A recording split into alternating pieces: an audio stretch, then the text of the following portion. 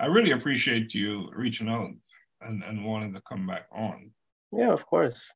I Yeah, feel like this one definitely will be shared among plenty of my people, right? right, Right. right.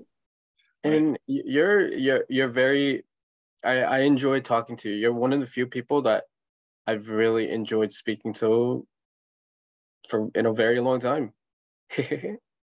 And likewise, I thought our conversation was it was very rewarding for me. Mhm. Yeah, definitely. And just to, I don't know if I've stated this to you, I was actually sleep deprived. I did not sleep for 24 hours when we had that thing, so I was just in a very different headspace. But I still went on a rant. It's like therapy for me, speaking to you, in the sense where I'm able to speak my mind, and it makes things easier for me to,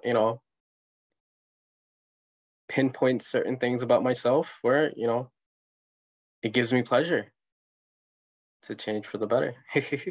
And should you in open to change and to Yeah, change, exactly. Yes, definitely. You have to be.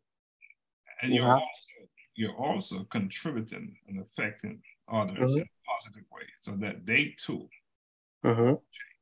Yeah, and like I'm a lot of this way that I perceive life as of now, it's due to like certain talks like this, right? Because I'm looking at other YouTube videos of certain other individuals that are speaking about life, just human nature, why people do certain things, how to get out of a certain, situation in the sense of where people put themselves in their own headspace, right?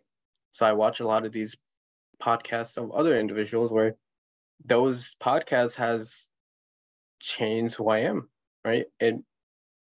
It gave me basically like a manual to kind of use as like steering myself in the right path. Obviously, I have to take control of the steering wheel and, control the steering wheel to where I want to be. So that's why I'm glad to be here. I rewatch myself. I hope to be able to, share some insight to other people that may need it, or you pick something up from you. And I think the significant thing about a conversation Hmm. that all participants Hmm. can learn.